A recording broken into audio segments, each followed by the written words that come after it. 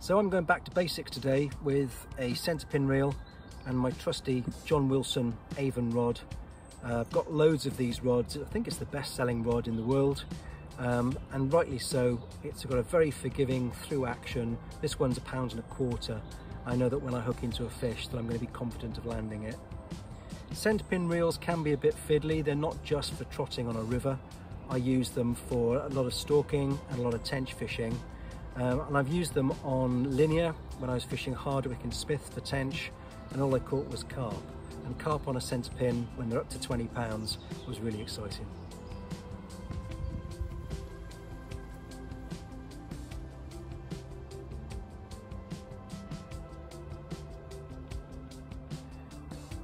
And this old warrior was taken on bread flake. You don't get any more traditional than that. So let me explain how the lift method differs to normal float fishing.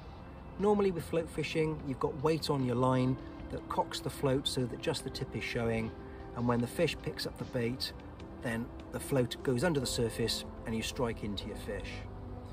With the lift method, what happens is the float actually rises in the water.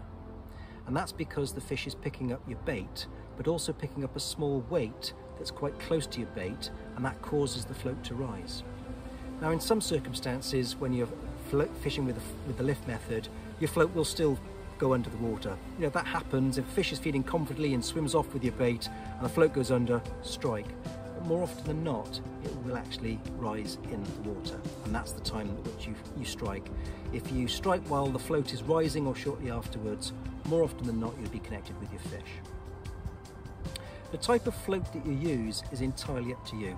You can use wagglers or any other float. I use these Drennan drift beaters and have done for many years. They're perfect for this style of fishing. They've got quite a big tip, which is quite easy to see. And they're held in position with float stops, and the reason why I use float stops is that means there's no damage to the line. Sometimes when you're using shot, you can actually pinch the line and cause a weak spot. With float stops, as long as you wet the line, there's no damage at all. So the float is held in position with 3 float stops, one either side of the float, and then a second float stop below the float, so 3 in total. And the reason for that is that sometimes you'll be hooking into a fish, they'll take you through the weeds or take you through the lilies, and it can pull the first float stop out of position, which means that your float actually would be over depth. With 2 float stops below the float, you can just very quickly pull everything down to its original position, and you're back and ready fishing again. Then between the float and the weight that cocks the float, there's absolutely nothing on the line, nothing at all. And your weight, now some people tend to use swan shot. I use inline olivettes because again, it's not causing any damage to the line, and they're also held in place with float stops, one either side. And then below that, you've got your hook and your bait. And the distance between the hook and the weight depends on how confidently the fish are feeding. If they're feeding very confidently, you can shorten that down. If they're not feeding confidently, you can actually increase that. But bear in mind that whenever you change the position of this weight, you also need to change the position of the float stops that trap the float, because you're also changing the depth. Okay?